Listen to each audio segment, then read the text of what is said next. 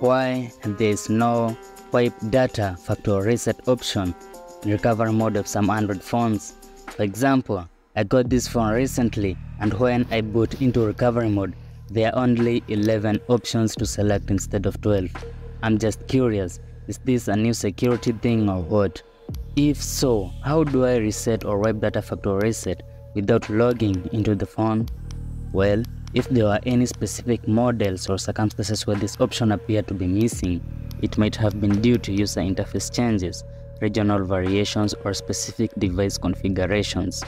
Manufacturers sometimes update their user interfaces and settings menus with new software updates, which could alter the location or naming of certain options.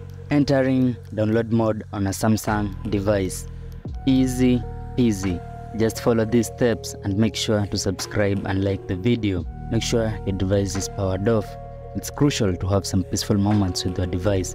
It deserves a little rest too, while the device is off.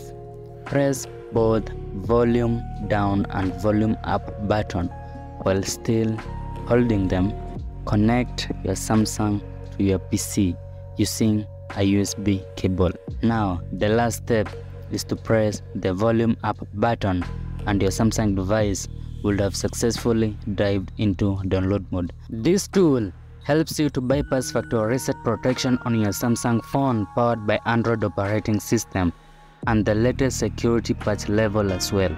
Also, it allows the flash of Samsung stockroom and the latest version was launched.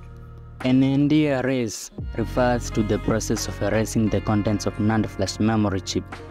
NAND flash memory is a type of non-volatile storage used in various electronic devices such as USB drives, SSDs, memory cards, and smartphones. When you perform a NAND erase, all the data stored in the NAND flash memory is reset to its default state, effectively wiping the device clean.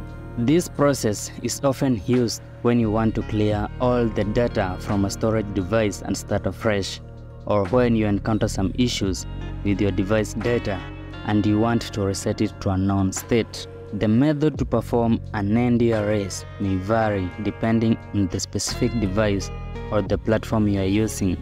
In some cases, the device itself might have a built-in option to initiate a NAND erase, while in other situations, you may need to use a specific software or tools provided by the device manufacturer. When the device attempts to boot after an NAND erase and cannot find the necessary bootloader and system files, it gets stuck in a boot loop. The device repeatedly tries to start but fails because it lacks the required instructions and data to complete the boot process successfully. These files include the kernel, essential drivers, and other crucial system applications. You will probably see a frustrating polite error message pop up on the screen, waving like, "Oopsie daisy, Android failed to load properly," but hey, they give you options to break this never-ending cycle.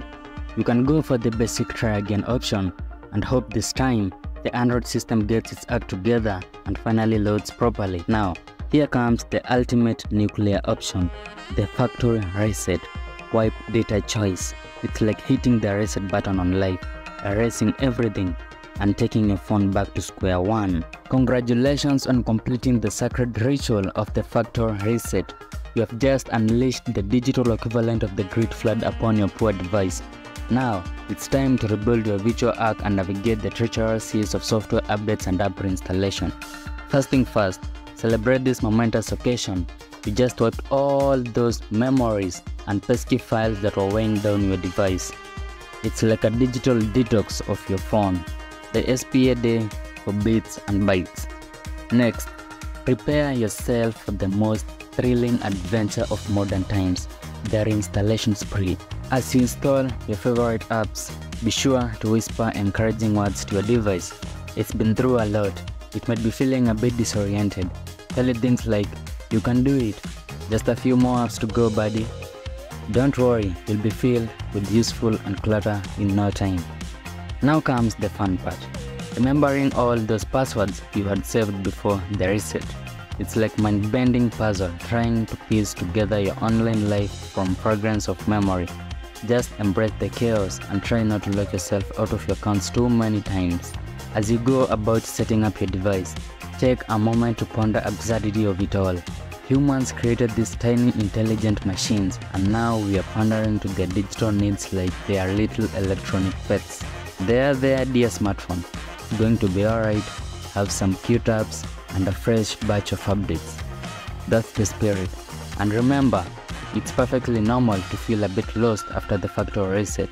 Your device may seem different, but deep down, it's still the same old faithful gadget. Embrace the change and don't be afraid to explore the new possibilities that lie ahead. And who knows, maybe this time it will be slightly filled with less cut videos and more with productivity.